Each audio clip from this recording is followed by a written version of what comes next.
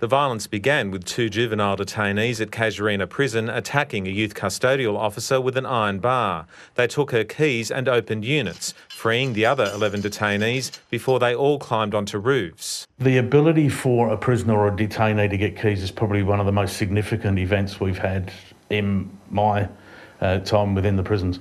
Once a detainee or a prisoner gets keys, it ceases to be a prison. Buildings were damaged. One was flooded when the fire extinguishing system was activated. The last detainee came down from the roof at about 2:15 in the morning, by which time several guards had been injured, one with a broken foot. And when you're short of staff, incidents like this can erupt instantaneously. And it was lucky yesterday that it was contained, that more people weren't injured. And we're predicting that this will happen more into the future. When they do these sorts of things, it's unacceptable, it's shocking, it's appalling.